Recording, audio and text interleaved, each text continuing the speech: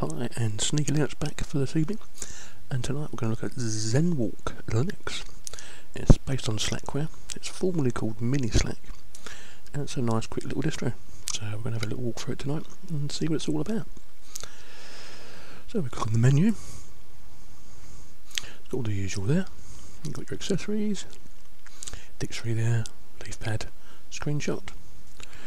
Games, that's another story. We'll get into that a bit later. But hey, graphics comes as standard with events. Internet comes with Iceweasel as the web browser, and iStars as the mail client. Office comes with every word. A couple of programming programs. Sound and video, you've got quite a few there. System tools, as you normally would. Slightly different to what you're usually used to normally, I think. Get your system and preferences. Administration. As you can see there, it comes with a net package. Now this is a bit like Synaptic. That's where you upload all your stuff from a repository. So I'm going to put in my password. Have a quick look. It's downloading the mirror, creating a database, and we can have a little butchers. And there we go. So we're going to click on games here. This is my first little problem. The downloading of the game was fine, but the installing took so long I gave up. So maybe that was just me or the system I'm using. Apart from that, there's plenty of games there, plenty of apps also. There's Child's Play. Not to download. Nice. It's quite fast. Clean again, like most Linux distros. Let's open up our browser. As you can see, Iceweasel by default. I've not used Iceweasel for quite a while, but it's okay, it does the business. There you go, loads up quick. Nice. So let's go to the BBC homepage, or should we go somewhere else? No, should we go to the weather, see if I'm going to be snowed in again. We click on weather. There we go, comes up pretty quick. Considering I've got a slow broadband speed here, it's not too bad at all. That was nice. What else we got here? We're going to select all, and I think we'll go to a Linux page just to make sure it's just not a fluke. But as you can see, it looks pretty nice on the desktop. There we go, it's going to linux.org.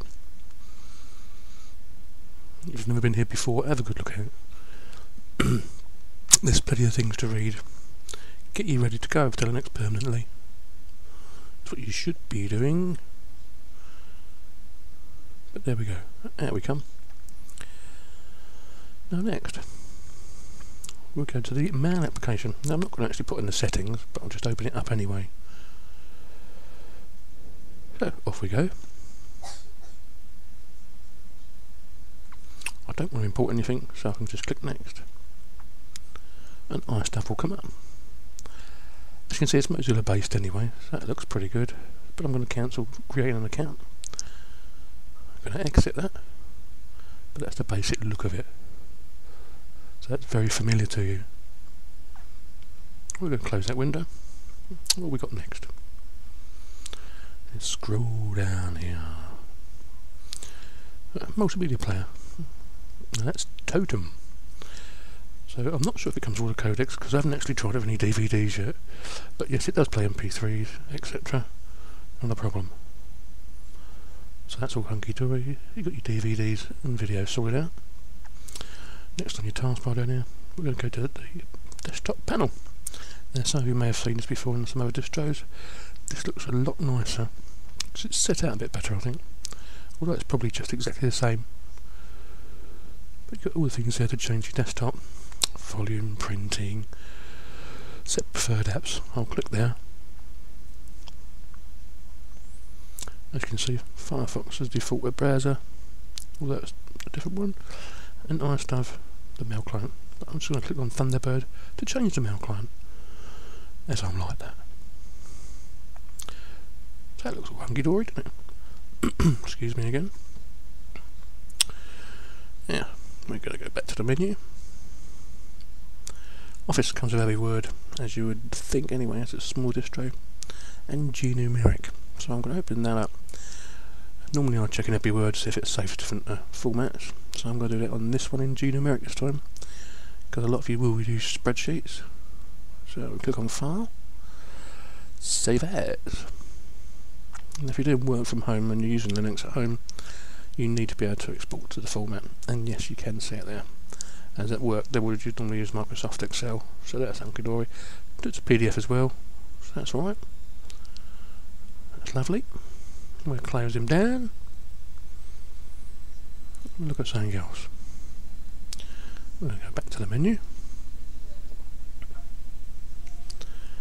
What should we do? I don't know. Let's have a look at this one. Music browser. Okay. Just seemed like an ordinary CD player. Nothing new. Change the shuffle. So yeah, say rhythm box, but smaller. A lot smaller. You can change volumes and edit the settings. Okay, that weren't very interesting, that one, was it? Let's try something else. There's your places. System. Preferences. No. We don't want to do that. Just to say though, that apparently this does run very well with a lot of wireless devices, which a lot of smaller distros don't. I actually tried it with a little Belkin USB stick, and it found it straight away. Anyway, back to what we're looking at. You can change your appearance as you can in most distros. Very, very familiar to most of you. So if you're going from one distro to another, it ain't going to be no problem, because you know what you're looking at, don't you really? Ooh, high contrast. Yeah, go on then. You just click install to install the high contrast icons. And that's it really. There's nothing new. It does work rather fast. It's quite a small download, so it's not too bad. So we're going to change the desktop and see what they give us there. Right, we can change the background. We get 3 as standard. Shall we go to the green? Why not? Wait for it to think about it. And he should do it. There you go. So I like it. Give it a play with. It's a live CD to play with, and you can install it. I'm Sneaky Linux. See you later.